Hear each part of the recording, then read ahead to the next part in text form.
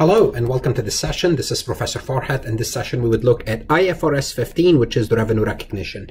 This topic is covered in international accounting as well as the CPA exam and the ACCA exam. As always, I would like to remind you, which is you that's listening to me, to connect with me on LinkedIn. YouTube is where you would need to subscribe. I have over 1,500 plus accounting, auditing, and tax lectures. If you like my lectures, please like them. Click on the like button. That's very important. Share them. Put them in the playlist. Let the world know about them. If you're benefiting from my lectures, if you're listening to me now, share the wealth. Other people might benefit as well. This is my Instagram account. This is my Facebook account. This is my website. On my website, you have the option to donate, support the channel if you chose to. I also have a Gumroad account for premium lectures. Also on my website, I do have offers right now. Becker CPA Review is offering $1,000 off of their Becker bundle, all 4 parts with unlimited access. If you're studying for your CPA exam, I strongly suggest you check it out. The link is on my website. Before we start the revenue recognition, I just want to make sure you understand that to fully explain this concept, you have to go to my intermediate accounting course where I have 18 lectures on revenue recognition. In this session, I might spend 25 to 30 minutes plus. I don't know how long it's going to be, but this is basically a summary. So if don't feel you are shortchanged, if you really want to learn about the revenue recognition, go to my intermediate accounting. And the good news is it's the same for IFRS and US GAAP.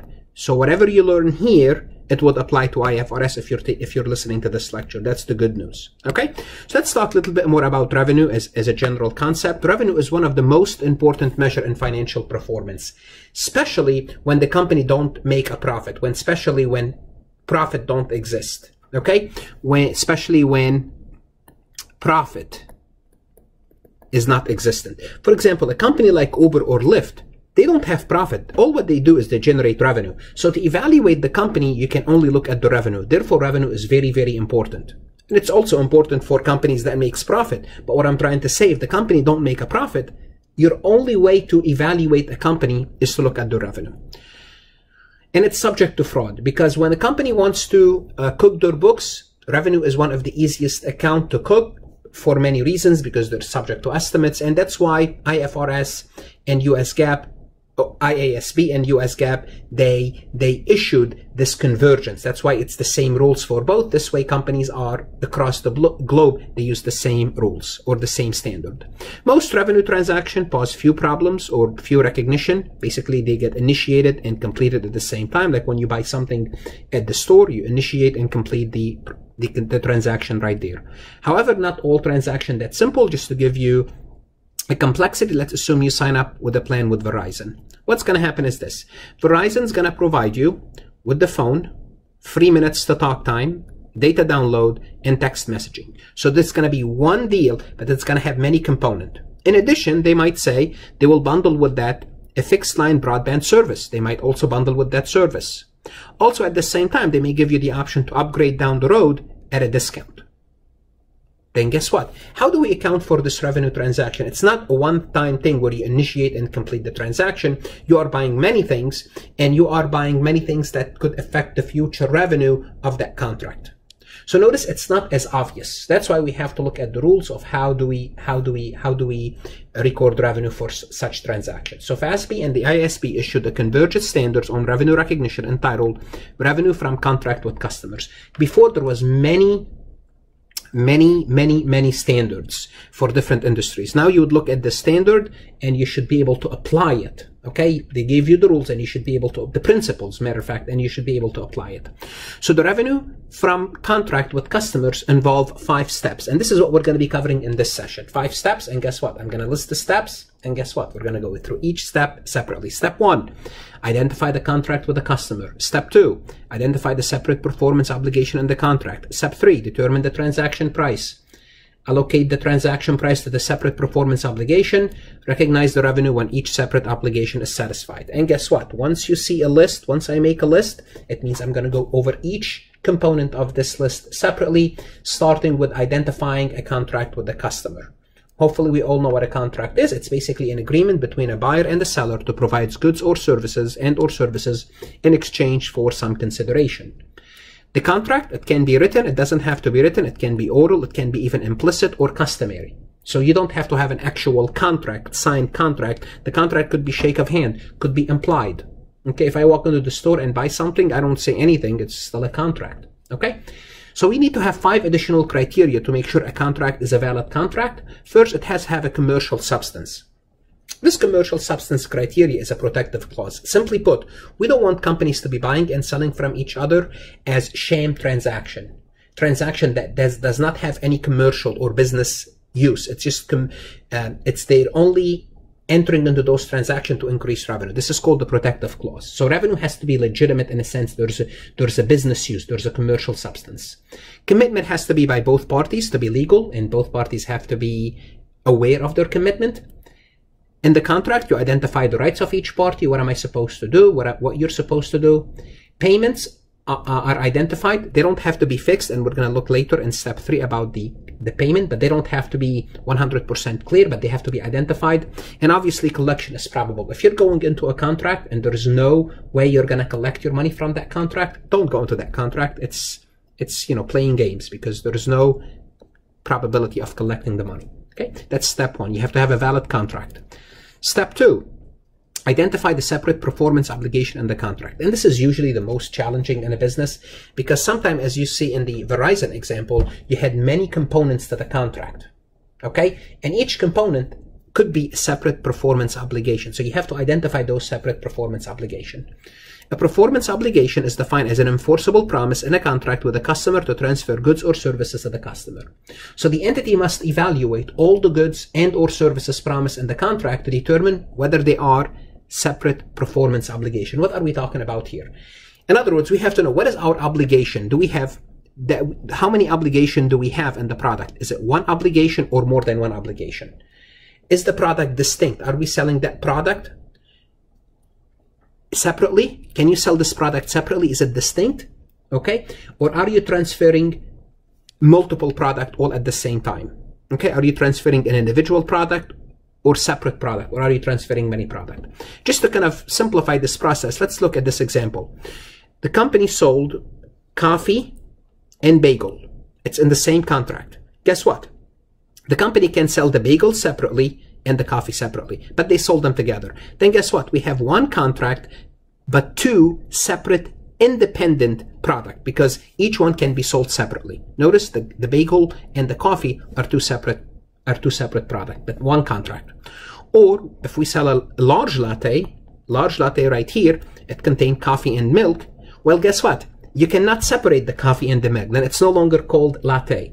So those two, you have only one product here. Although you have two, you have coffee and milk, but it's one product because the 2 products are interrelated. They cannot be separated for the purpose of this transaction. And that's why this is the most challenging, because in the real world, you have to determine, am I selling one product, so I have only one performance obligation, or more than one performance obligation? Okay? Let's look at another example. Assume that GM Motors, GM company, the car company, sells automobile to Marquette Auto Dealer at a price that includes 6 months of telematics services such as navigation and remote diagnostics. These telematics services are regularly sold at a standalone basis by GM for a monthly fee. After a 6-month period, the customer can renew these services on a fee basis with GM. The question is whether General Motors sold 1 or 2 products. What do you guys think? Did they sell one product? Did they sell the automobile with the telematics? Or are they selling really 2 separate products? Well, hopefully you would, not hopefully, it's 2 separate products. If we look at the GM objective, it appears that they sold 2 separate goods, because they can sell the telematics separately for somebody else. It's distinct. It doesn't come with the car. It's separable from the car itself. Okay, and it's not interdependent, and the car is not interdependent on that telematics service. They're two separate transactions. Now, once we know our obligation, the next thing we want to know is how to determine the dollar amount. So, well, if they're paying us cash, that's easy. How much cash did they pay? And that's our answer. Sometimes what we do when we sell something, we may receive payments. Deferred payment. Well, if we have deferred payment, what we do is we discount them to the present value, and we have a receivable based on the present value, and that is our revenue. If we received any non-cash consideration, they gave us inventory, land, building, guess what? The fair market value of that consideration is our transaction price. Okay? And sometimes what happened, what we do is we have a variable consideration. You remember I told you the price doesn't have to be fixed. As long as you can estimate the price, taking into account discounts, rebate, and anything else, that's acceptable. So what happened when the price is not fixed, it's variable? We have two methods to deal with this. We could use the expected value, and we use the expected value when we have a large number of contracts with similar characteristic. How does the expected value work? We'll use a weighted probability. We'll look at an example shortly. All we would use, the second method, is the most likely amount. This is when we have two possible outcomes, and we'll take the higher outcome. When you are using those variable consideration, you have to have some sort of a past experience, because you are predicting what's going to happen in the future, and you're going to adjust your prices accordingly. So it must be highly probable that the statistical approach will not result in a reversal of already recognized revenue. So you don't want to recognize revenue, then find out later, well, you booked too much revenue. So you want to make sure you have a past experience with this. And some industries, like the pharmaceutical, the drug industries, they offer rebate to customers. And here's how the rebate generally work. And usually they give it to large health network, like large hospitals. The rebate increase as those customers buy more of a particular drug. So the more you buy, the lower will be the price in the future. So what's going to happen? You have to predict what's your revenue. In such cases, the drug company will use the probability weighted approach to downwardly adjust revenue in period when the eventual amount of the rebate is uncertain. So you have to kind of determine, what did I really sell it for? Because I have to give them a rebate. If they buy more, I have to give them a rebate. So how much am I really selling it for? Okay, so they have to do this weighted probability or most likely outcome to determine the price, because they may sell it for a price now, and if the hospital buys more from them, they have to go back and give them a rebate for that sale. So they have to kind of estimate that. They don't want to book too much revenue if they know they're going to go back and give them a rebate. Means they're going to give them some money back. Let's take a look at an example to see how this works. Okay, to see how this works. Let's take a look at P Construction Company enter into a contract with a customer to build a warehouse for $100,000 with a performance bonus of $150 that will be paid will be paid based on the timing of the completion. The amount of the performance bonus decreased by 10% per week for every week beyond the agreed upon date. So simply put, we have a contract and we could possibly make $150,000. We have $100,000 plus $50,000 bonus. So in total, we could receive up to $150,000. The amount of the performance bonus, this amount here, will decrease by 10% if we are 1 week late. The contract requirements are similar to contract that P has performed previously, and management believe that such experience is predictive for this contract. So they do have prior experience with this type of contract. Management estimate that there is a 60% chance that the contract will be completed by the agreed upon time. That's good news. If there is a 60% chance, it means 60% chance I would receive, let me do it here, I have a 60% chance I would receive the full $150,000. Okay, there's a 50% chance of that. A 30% chance it will be completed 1 week late. What does it mean 1 week late? It means I'm gonna get 10% less. There's a 30% chance I'm gonna be getting, well, 10% less. If I have 50,000, 10% of 50,000 is 5,000. It means I'm gonna be getting 30% chance I'll be receiving 145,000. And only 10% chance that I will complete it in 2 weeks. 10% chance. And I'm going to be losing an additional $5,000 because I'm going to be losing 10%.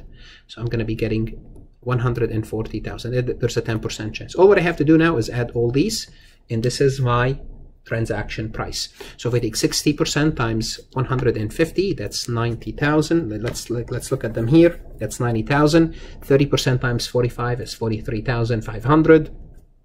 10% chance of 140,000. All in all, based on the probability weighted, my revenue is 147,500. If I'm using the most likely outcome, if the management believe that they will meet the deadline and receive the 50,000, well, it will be 150,000. So there's 60% probability of meeting the outcome, which is 40% not meeting. Well, we're going to go with the higher probability. We have two outcomes, either 40 or 60. We'll go with the higher one. The higher one is meeting. Meeting means I'm going to get the full amount. So this is how we get the transaction price. Step 4 is to allocate the transaction price to the separate performance obligation. Remember, in step 2, we have separate performance obligation. Now we're going to have to take the price. We determine the price, but if we have many performance obligation, how are we going to separate this performance obligation? Okay, so the transaction price should be allocated to the separate performance obligation in proportion to the standalone selling price of each element of the contract. So let's assume I'm going to give you a burger example. So let's assume I have a restaurant and I sell burgers. If you want to buy a cheeseburger on itself, so the burger itself, I'm going to charge you $3.50 for the burger. Also the fries, if you want to buy the fries, I'm going to charge you $1.50. And if you want to buy the soda, separately, I'm going to charge you, I'm going to make it higher, $2. I want to discourage you from buying the soda, right? Okay, so this is the price. So if you want to buy these separately, $3.50, $4, $5, $7. So if you want to buy these separately, you're going to be charged $7. Now another option is to do what? I might have a combo that says, if you buy those 3 items separately, I'm going to charge you $5 for all 3 items separately. Now guess what? If you buy all these 3 items in a bundle, basically in a combo, when you go to McDonald's, Burger King, that's what they offer you, it's $5. Then I have to determine how much is the burger price of the $5, how much is the fries of the $5, and how much is the soda. Well, I'm going to do a proportion. And what is a proportion? I'm going to need the calculator here. Well, it looks like 3.5, the burger divided by the total. The burger price represent 50%. The burger represent 50% of the deal. 350 divided by 7. Now I'm going to have to figure out the proportion for the other two. $1.50 divided by 7. That's 21. I'm just going to make it 21% for simplicity. So this is 21%. The fries represent 21%, and the remainder is 29% for the soda. All what I have to do now is take $5 times 50%, $21 times 21% times $5, and 29% times $5. And obviously, this is $2.50, and 5 times 2.1, 5 times 0.21, that's $1.05. $1.05, and the remainder, that should add up to $5 now, and the remainder is what? Let's just do this again. $5 times 0.29, $1.45, $1.45, and they should add up to $5. So this is how I would allocate based on the standalone price, because I have different performance obligation. Each one can be sold separately. Let's assume we don't know how much you can sell each item separately. Simply put, in this example, we said we know the price of the soda, the price of the burger, and the price of the fries. When the goods and services are not sold separately, because we usually don't sell them separately, we don't have a standalone price, the transaction price must be allocated to the separate obligation using a reasonable approach. Now we have to use a reasonable approach. The literature recommends 3 approaches. The first one, the adjusted market assessment approach. Simply put, you would look at similar companies, how much are they selling something like this. If something like this is being sold on the market, I can make some adjustments. If my product is better or less of a quality, I can make certain adjustment. I can also use expected cost plus margin. Well, there's no similar product. What I can do, I can say, well, my cost is $100, and I'm going to add to my cost $30 in profit. So the standalone price is $130. So I'll take the cost plus a margin. Or I can use a residual approach. This is used when I know the total, obviously I know the total transaction price, okay, less the sum of observable standalone selling prices. So if I know if the total contract is $3,000 and I was able to identify, and I have, let's keep it simple, I have 2 items. I know for sure one of them is worth $2,000. I don't know the other one. The other one must be worth $1,000. Okay, if I know one of them is worth $2,000, this is the residual approach. So what's left is for the other price. The last step, step 5, is recognize the revenue when each separate obligation is satisfied. Now we have to know when is satisfaction occur. When is the obligation? When did you satisfy your obligation? You have to understand it could be a point in time or over time, but you have to understand you're looking from the customer's perspective. You're looking to see, did you really pass? Did you satisfy your performance vis-a-vis the customer? Okay, control of the promised goods and services is transferred to the customer. When do we know a transfer to the customer? Well, when the company has the right to a payment for the asset. When you have the right, it means you transfer it. The company has transferred the legal title. We transfer the legal title. The company has transferred the physical item of the asset. Not only the legal title, the physical item. The customer has significant risk and reward of ownership. Now the customer can do whatever they want with this asset. And customer did accept the asset. Obviously, if you deliver it, they also did accept it. So under those circumstances, what happened is you satisfied your obligation. Okay? Now, we said is it could be a point in time or over time. Now, most transactions, they're in point in time, okay? For many revenue generating transaction, transfer of control will occur during a specific point in time. Okay, so when you buy something from the mall, from online, that's one specific, well, they still have to ship it, but it's a specific point in time. Sometime a transaction can be transferred over a period of time. And this is where we talk about the completed contract method, the percentage of completion, so on and so forth. So when can we recognize revenue over time, over a period of time? When the customer receive and consume the benefit as the sellers perform. Let's assume they bought 50 tons of coffee beans from you. So as you deliver, you're going to be delivering 10,000 tons at a time. As you deliver, you can recognize the revenue. Okay.